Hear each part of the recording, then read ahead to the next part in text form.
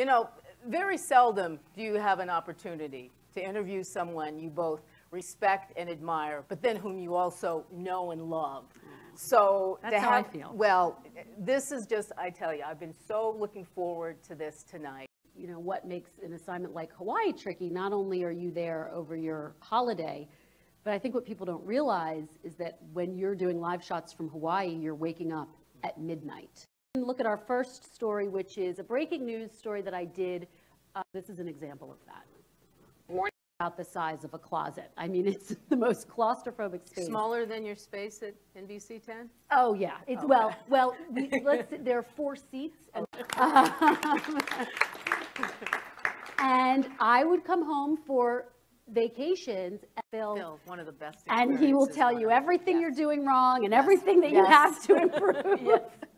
And he makes you better. Yes. Now that I'm in the Washington D.C. bureau, sometimes I have to pinch myself because one of my along those lines of giving advice to the journalism students here, if there's someone sitting out there who just has fire in the belly, they want to do what Kristen Welker does, what would be, and you've given such terrific advice, but what would be sort of the one piece of advice you would give? At one point I want to cover the White House. And my news director said, okay, well, the White House is a long ways away, but we do have a city council. So why don't you go and cover city council all the time? And I thought, I'm going to get this job. I can't wait till they make it official. It's going to be great. And, you know, I was working 7 days a week to do it. And it's probably not even a fair question to ask you, because I know. By the way, it's not just White House officials. It's Capitol Hill, lawmakers, Capitol Hill aides.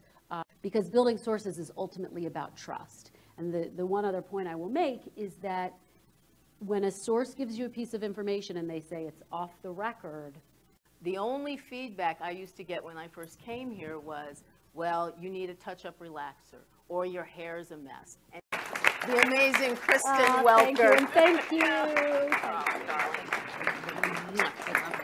Thank you all so much. Thank you. Thank you all for coming. That was so fun. Renee is one of my early heroes in broadcast news, and so for me to be sitting up here with her is a true honor. Well, so. You're a sweetheart. I mean it. Okay, this is going to be a love fest. This is going to be a love fest. I sound like